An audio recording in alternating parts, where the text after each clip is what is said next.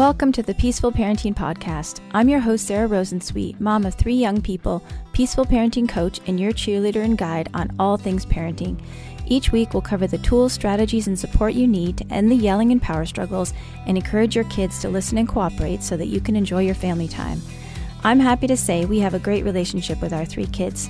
The teen years have been easy and joyful, not because we're special unicorns, but because my kids were raised with peaceful parenting. I've also helped so many parents just like you stop struggling and enjoy their kids again.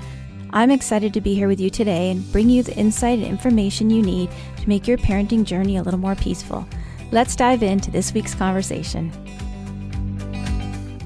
Hey y'all, welcome back to another episode of the Peaceful Parenting Podcast. Before we dive in, today's episode is brought to you by my free How to Stop Yelling at Your Kids course. If you would like to take this course, if you find yourself getting triggered and yelling or even just annoyed and frustrated and you want to know how you can stay calm when things are really tough, go to sararosensweet.com/yelling where you can sign up for free for a very wonderful and effective course. I've had a couple thousand people go through this course and I've heard great feedback about it. Again, go to sararosensweet.com/yelling. Feel free to share it with a friend. If you personally don't need to work on triggers or stopping yelling, feel free to share it with someone who does. Okay, back to our episode. Today's episode is a coaching episode with Candace. Candace is a mom of a 9-year-old girl who has ADHD, dyslexia, and some anxiety. And Candace was feeling really worried about some social challenges that she felt that her daughter was experiencing because of her differences and her neurodivergence. So we talked about what some things Candace could do and how she can sort of change the way that she's looking at the situation. Be sure to stick around until the end because we check back in a month and see how things had shifted for Candace. I could certainly relate to some of the heartache that comes along with having kids who are different from the average or the neurotypical kids. And I think it was a good conversation for me as well to have with Candace. I hope you enjoy it.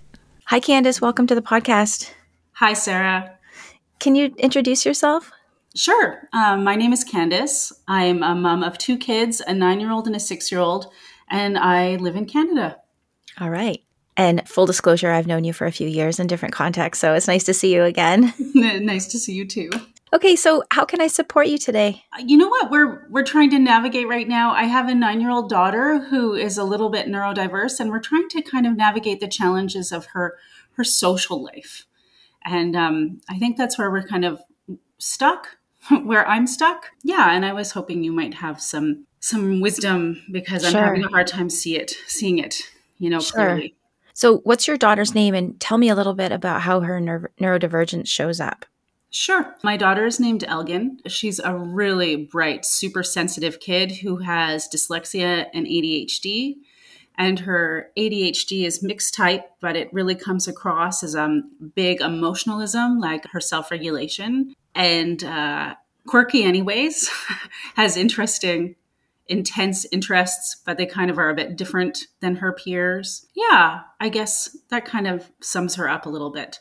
Definitely lagging behind in school. I think this is one issue, struggling with schoolwork, struggling with big feelings. It doesn't help that she's actually a very big kid and has a big, joyful personality. And I think people assume that she can handle sometimes more than she can, including her peers.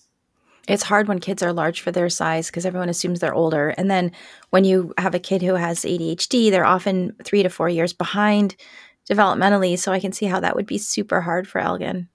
Right. And you. And me. Yeah, I think that it's hard with, I don't know if it's just mothers and daughters. She's at an age where she really wants to have, she wants deep relationships with her friends, and the sense of rejection that she kind of gets is intense for her and for me. And I think that's what's making it so difficult because, of course, I adore her, and it's hard when, she's not being adored. Oh, this is so familiar to me, Candace, because as you know, my daughter also has ADHD, and for anyone listening, she gives me permission to talk about this, and publicly she's actually very open about having ADHD. And it was probably right around 9 when she started to have some social challenges. I think, the features of ADHD, of being sort of impulsive and blurting things out and having big, even if it's positive, big energy, seems pretty typical for a 4-year-old or a 5-year-old or a 6-year-old. But as kids get older and they start to have more sort of self-control, neurotypical kids, that those neurodivergent kids tend to stand out a little bit more as unusual or weird. I hate to use that label, but I think that that's how sometimes they appear, right? Like our neurodivergent kids can appear a little bit weird. And I love weird. I have to say, I love weird. I know you love weird also. I do. I do. I'm always like, don't you see like what an amazing human this is? Yeah, exactly. Yeah. So just like one mother to another, I know how hard it is and what you're going through. And it's so painful to see people not appreciate how amazing our children are. That said, how are the challenges showing up for her right now? Like, is she getting rejected? Does she have any friends? Like, what's going on? Yeah, so she's had a couple of like primary relationships basically dissolve in the last year. And at first I think it was harder. She seems to be weathering it well. But I see it. I see what I see is that she is starting to take it on in a confidence, that I see that kids will kind of put her down and she'll accept it, like that there's something happening there where this is where I'm kind of feeling like, no, this is not the direction I want this to go. And I don't know how to fortify her and kind of also make her, I guess it's resilience maybe. I don't know. It's just, I see her personality changing where people will be like, you're too much. And she's like, oh, okay. So, she doesn't really have any best friends anymore. They've all kind of slipped away. And I also see it in parents inviting her a little less to things. That's painful. And there's a couple of kids that maybe even bully her a little. And I'm embarrassed to say that I kind of talk to an older one. I don't know how not to bridge. She's at an age where I don't think she needs me to necessarily fight her battles, but I feel so protective around this. Like, I just feel so vulnerable about this aspect of my parenting her. Does she know she has ADHD? She does. And do you talk about how that does make her different than some other kids? We do. And lately we've been trying to fixate a little bit on her kind of strengths because she's had a full analysis. She has some real verbal strengths that are kind of off the chart. And I think in the past we've really focused, or she's began to focus on her weaknesses. She's dyslexic and profoundly dyslexic, so she has not learned how to read at all yet. And then it makes everything challenging in school. So she has this perception about being stupid. So we talk a lot about her strengths lately, what she likes, but I don't think she sees how the ADHD really fits in with that. She kind of focuses more on concrete details. I don't know how to read. I don't know how to do math. I'm too much for those people. And I think you might say you are too much for some people. And then there are people who you are not too much for. And those are the people that we have to find. And that, not everyone likes everyone. And that's okay. And, one thing that Christy Forbes, who's an Australian person who supports neurodivergent families, she talks about helping neurodivergent kids find other neurodivergent kids. So I don't know how you would do that, but I think that's something that you might want to keep thinking about. Like, how can we help her find other kids that are more like her? Like, I know a friend of our family who's 18, she also has ADHD, and my daughter's 15. And when they get together, they just have so much fun together, and they like run around and like they joke about how they like bring out each other's ADHD. But I think they both feel like they can really be themselves when they're together. Like they don't have to mask, they don't have to rein in their impulses. They can be loud and giggly, and so doesn't happen very often, but it makes me feel really happy for my daughter when that does happen. So I think thinking in terms of like, as a long-term project, what kinds of interests does she have that maybe are more interests that more neurodivergent kids might have, that you can get her involved in things, helping her, find her people. I think that's one thing to think about. Obviously, like, maybe you can't do that next week, but over time, thinking about how can we, help her feel like she's with peers that sort of normalize her differences. I think that's one thing to think about. Also, I'm wondering, how is your relationship with her? I think it's pretty good. I think about parenting a lot. She's my oldest child. I feel like she's kind of taken me on this journey. I'm a totally different parent than I was, even a couple of years ago. And I really value our relationship, and I feel close with her. she's not warm like a person. She doesn't really like cuddle or like, but I feel like I really share her interests. I try to listen deeply. It feels pretty strong. I Good. think, yeah. Because I think that one thing that we can do as parents when our kids are lonely is try and fill that social gap a little bit. And I know it's not the same. It's not the same as having a 9-year-old best friend, but it can help fill the loneliness gap, I think. That's a question I have. I guess I'm worried that maybe like I don't want her to be like, I don't want to be also like, I guess that's good to know. I worry that maybe somehow I'm harming her by being, her closest friend when maybe she should have more peer relationships. I think you're filling a need that she has, a deep need that she has for connection and for like mirroring her wonderfulness that you see. Like that's what we want from a friend, right? And even if it's your mom, you would rather have, your friend doing it, it's still really important. And I honestly think that I have done that for my daughter for a lot of years. And I think it's why she has really good self-esteem at 15, because even though she had a lot of social troubles, she had people in her family, me included, and, maybe some neighbors, family, friends who were giving her the message, there's nothing wrong with you. In fact, you're wonderful. Even when people her own age were rejecting her or thought that she was weird. And one thing that I've read about ADHD kids is that they often do quite well with older people and younger people, and that they do have a lot of trouble with same age people. And so older people and younger people can fill those social needs, maybe not quite as well as having a best friend or a best group of friends, but it's still important and something that you can do. Yeah. Okay. That's a relief because actually she does. She has little kid friends and then she has a few like adult friends that, I think adore her. And that's a relief. I was worried. Thank you. Yeah. I remember a few years ago, my daughter said, Mom, you're my best friend. I wish I had another best friend, but I'm glad I have you, or something like that. It was really sweet. And now at 15, she's definitely moving away from me in a way that is really great. And we're still really close, but she is starting to get better. She's getting better at reading social cues, understanding people, looking for the nice kids. Like she's just started grade 10 and she was super nervous about it and more nervous than she was starting grade 9. And I said, why are you so much more nervous about, you've already been at the school for a year. And she said, now I know how mean people are. It was pretty heartbreaking. But then after a couple days, she came home and she said, Mom, I realize I do know a lot of nice kids at my school and I just have to make more of an effort to like make friends with the nice kids.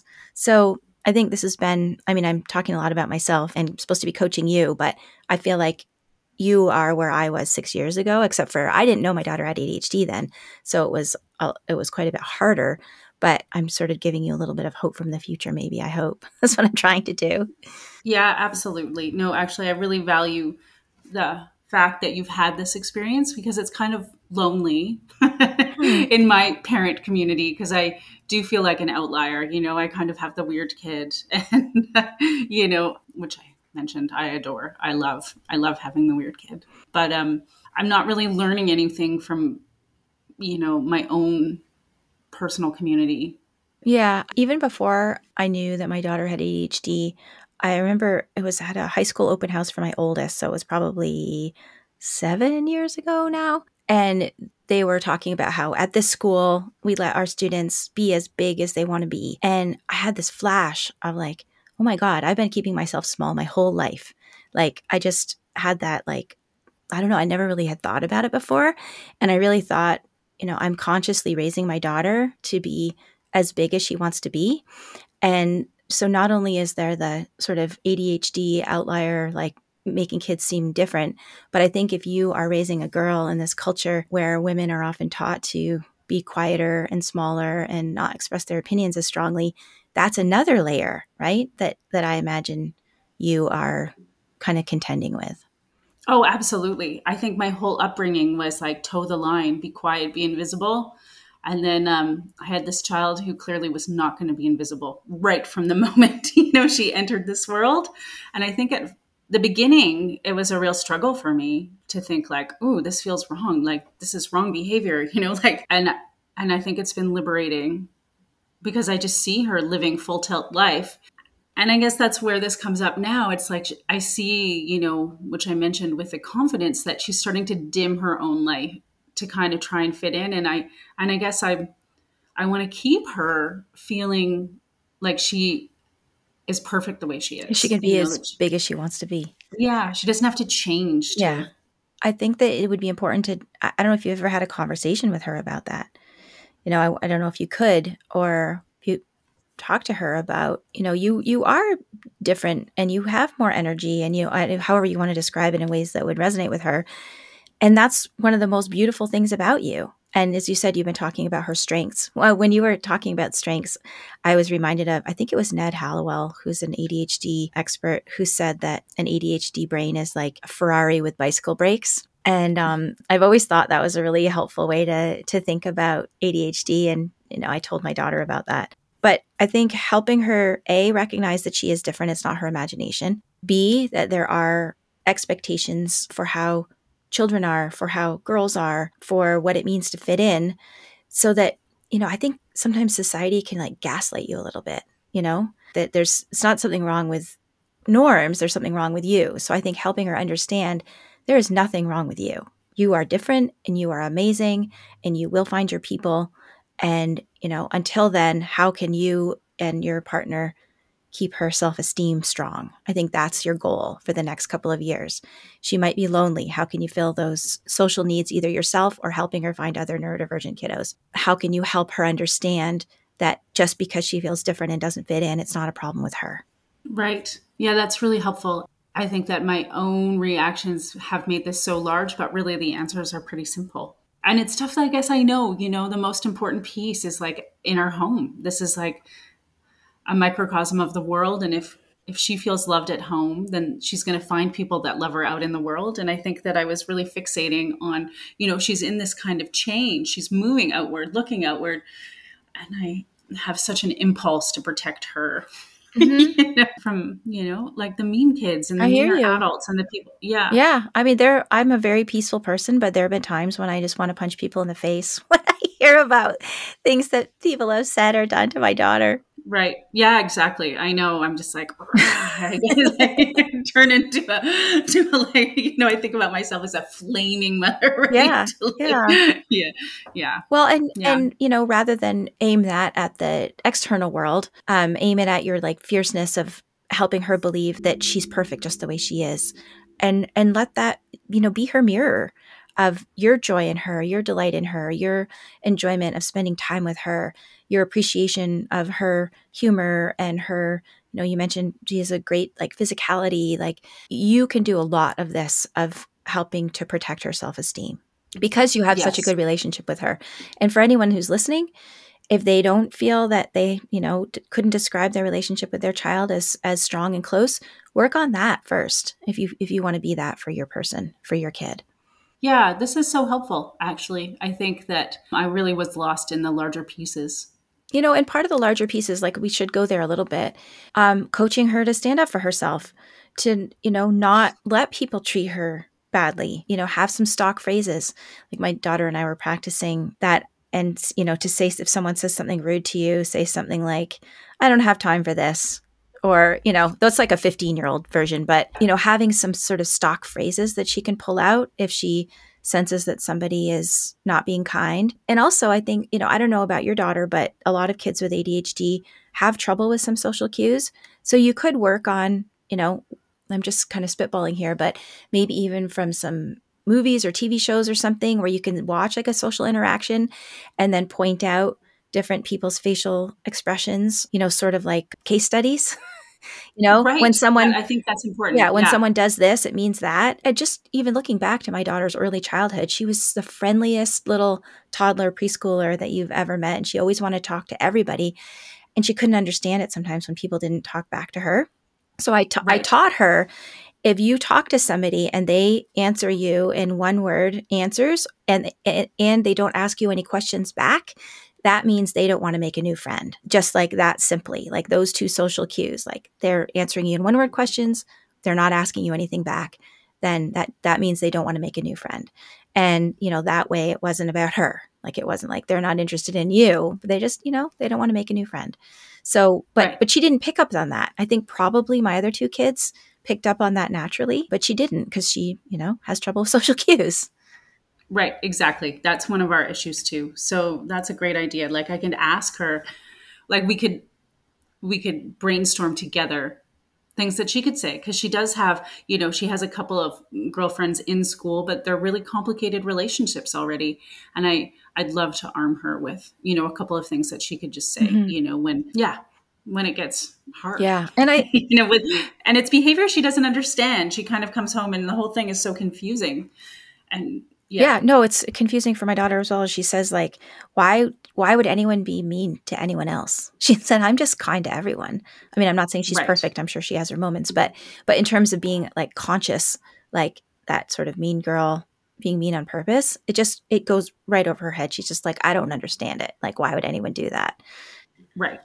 So I think also talking to your daughter about what makes a good friend and getting her to reflect on that, like, what do you look for in a friend? What makes you feel good about spending time with people, and asking some of those questions just to get her to reflect on it, because of course you're not with her at school. I read some interesting research the other day that showed that through elementary and middle school, the meanest kids were the most popular. But by high school, that actually changes because kids are like old enough and wise enough to know that, that just because you're afraid of somebody being mean to you back, it doesn't mean you should, revere them. But I think that maybe you could help her with that knowledge earlier, right? Like, the fear of somebody being mean Right. to you doesn't mean that they should be the ones that you want to try and be friends with. So what does that Exactly. behavior look like? How does it make you feel? What do you value in a friend? So having those kinds of conversations too might help her when she is at school. Right. Yeah. Okay. Thank you. Yeah, I feel like I have some great ideas. I honestly, it's so funny, like the places we get stuck. I just was like, I can't figure this out. It's too painful. Yeah. It's Yeah. incredibly painful, but it sounds like you were a little bit stuck on how do I make her friends rather than how do we meet the Yeah. needs that she has for feeling good about herself and feeling connected. Yeah. I think I was because I was worried somehow, and I know that it's like old data, that you shouldn't be your child's best friend. I had these little lines going through my brain, which in truth isn't really relationship based parenting, Yeah. anyways. I mean, it doesn't have to, just old Yeah. data. I think that You know? whole you shouldn't be your child's best friend. Actually, I got asked that in an interview the other day. And so I was thinking about it. And I think that basically means you shouldn't make parenting decisions or limit based decisions based on whether your child will be happy or unhappy with you. But it doesn't mean Right. that you shouldn't be, close to your child or have fun with them or want to be in a relationship together. Right. Exactly. Yeah. No, I just feel like I've got so many ideas. I think I've been hesitant also to talk to her about it because it's just, again, it's a thing where I think that if I brought it up, it would be too painful, that kind of juxtaposition that I think I kind of try and sweep it under the Right. rug. I talk a lot about like, oh, we have friends everywhere and neighbors are friends and acquaintances. But truthfully, I was knowing that I was avoiding the conversation because it was painful and that she was having primary relationships that she'd had her life just dissolve away and it was confusing. Mm-hmm. And I didn't know how to answer it. I didn't know how to answer, like, why does this person not in my life anymore? And I mostly would go to this place like, yeah, why Yeah. not? Yeah. They have bad parents, just like I was completely emotional about Yeah. it. And yeah. Well, and she already knows that there's something up. So if you don't Right. talk about it, it probably feels worse and scarier than it actually is. Totally. I know. Yeah. It's super painful, Candace. Like it is. Like seeing our kids hurting is so hard. And remembering also, I don't know what your childhood was like, but it brings us back to all of our own social struggles and our own memories of rejection and friendship troubles. And so I think it's also important to take some time to maybe reflect on that yourself, do some grieving, do some healing about your own, inner 9-year-old on the schoolyard or whatever, so that you don't kind of mix that in with when you want to support your daughter. Yeah. Yeah. Thank you.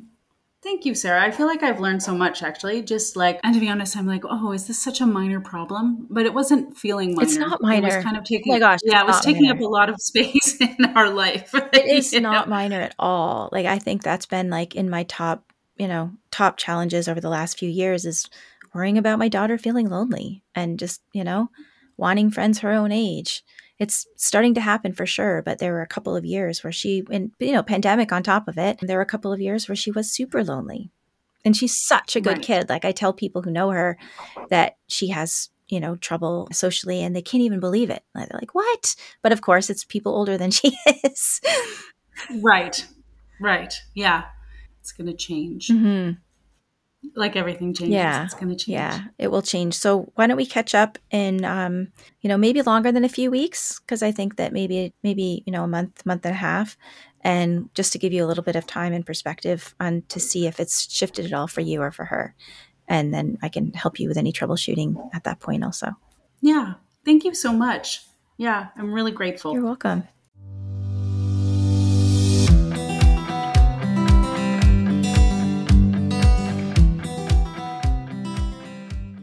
Hi, Candace. Welcome back to the podcast. Hi, Sarah. How are you? I'm well. How have things been since we talked? It was a month ago that we spoke. Yeah, things are pretty good. I feel like we've had like quite a significant amount of kind of resolution around this in a really short amount of time. I don't know. Okay. I What don't what know. what happened? Tell me what made a difference. Tell me about it. Yeah, I think a lot of it, which I knew in the first place, was my own stuff. And I was just trying to navigate both my own triggers and my relationship to, what was my responsibility for my child and what wasn't, what was my own story and what wasn't. I followed some of your advice and I started having some conversations with my daughter about friendships and what kind of aspect made good friends, quality friends, what she was looking for in friends. And that had so much of an impact, had a bit of an impact. We were kind of opened that door. And I think I really recognized that my daughter is different than I am, and her relationship to relationships is different than mine. And she actually seems pretty comfortable where she is right now. We're doing a little bit of counseling for anxiety, and I replaced that with something. We started doing an equine wellness program. I don't know if you're super familiar with that, but I have a very nature driven child who connects with the outdoors and animals. And I'd heard about this program, and it's kind of geared towards people who might have problems with social cues. Actually, I think it's geared to a whole huge part of the population that connects with animals. But in particular, you had mentioned something about social cues. And I realized that it was something my daughter definitely doesn't see. She's sensory seeking. Sometimes she comes at people really hard. She doesn't understand when people have sarcasm. She doesn't understand some people's context. There's all these things. And she loves nature. Mm-hmm. And so we signed up for like an unmounted equine wellness program. And she goes once a week and spends time with horses on a farm. And I don't know. Are there He leaders uses that are like guiding the program? there's definitely a facilitator who guides the program, who has a lot of experience with people of different, like, both physical abilities as well as different kind of cognitive abilities. And so it is directly kind of, you go and you get assessed. It's for mixed able and disabled people. This particular in particular this program, they aren't always. And so my daughter is in a group of 4 kind of preteens. Herself and another girl are totally able-bodied, and then there are 2 young men who, one young man is nonverbal autistic. He's about 12, and they work together to clean stalls, muck stalls, and pick hooves and brush horses, and facilitated by a young educator who also has ADHD and dyslexia like my daughter, and is very much a nature enthusiast, horse enthusiast.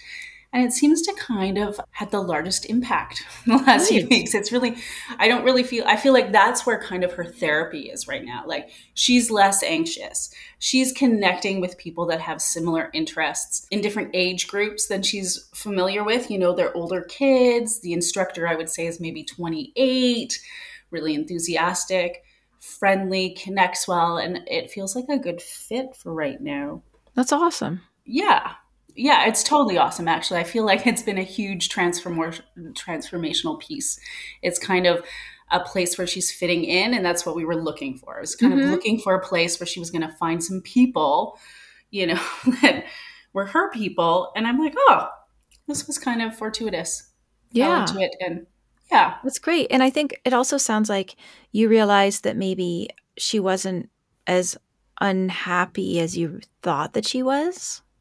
She wasn't. I think she definitely was having a lot of anxiety in these relationships with her peers at school and in the neighborhood. But Well, let me rephrase. She wasn't as feeling as missing out as you thought that she was, perhaps. I think so. I think that she's having more of a fluid response to some of those dissipations, like of the relationships kind of disappearing. She's not clinging in the way that maybe I felt I would be. And I did see her like anxious. I saw her holding on and getting upset about some of the changes, but she seems very relaxed about it right now. That's We spent awesome. some time, yeah, we spent some time with an old friend on the weekend for a few hours. And it was so easy for her to say goodbye. This is someone she would have considered a best friend until this past year. And it was just really easy for her to engage with this friend and also say goodbye at the end with no expectation of like best friend, see you tomorrow. There was none of that. She just, yeah, I feel like there was a big piece that's changed for us. And I felt really proud of her, I guess, and of me. No. Good, good. Yeah. Well, I mean, it sounds like, what we talked about a lot last time was that our aim was to not have your daughter think there's anything wrong with her. And between sort of some conversations you've had about friendships, some sort of looking at who she is, not how you are, who you think she might be, and also this new activity that she's doing. It sounds like it's serving all of those things are serving that purpose. Right. Right. I think so. Yeah. Yeah. Actually, I know so. Yeah. And I mean, in the end, it feels kind of easy. Like we fell into the right thing. But I'd been looking for a little while. And I think sometimes it's that magic of like both looking and luck, Mm-hmm. and for now it's the right thing. It might not be forever, but she's kind of found a crew of people. And just the overall nature of it seems to be kind of leading her in that way where she's learning a lot about herself in a kind and loving way, not in a way that is has anything to do with maybe her weaknesses, but about her strengths. Yeah. And what they Yeah, say about ADHD kids is that it's all about finding the right environment, whether right. it's school or social or whatever it is. There's that it's the pain and the challenges come in when there's a mismatch between the kid and the environment. Right. Totally. Totally. 100%. All right. Well, our work here is done. Thank you. Yeah. Thank you so much, actually. You're Yeah. welcome. I Yeah. mean, I know she's young enough that I'm sure there still will be some, challenges along the way, but hopefully you've come away with a confidence in what you can do and what you can't do and what she needs from you. Yeah, totally. Thank you so much. I think I just needed a different worldview, kind of. Yeah, I know I did. I just didn't know what it was because you can't see it when Yeah. you're in it. Well, that's what coaches are for. Thank you so much. You're so welcome. Thanks for listening to this week's episode. I hope you found this conversation insightful and exactly what you needed in this moment. Be sure to subscribe to the show on your favorite podcast platform and leave us a rating and review on Apple Podcasts. Remember that I'm rooting for you. I see you out there showing up for your kids and doing the best you can. Sending hugs over the airwaves today. Hang in there. You've got this.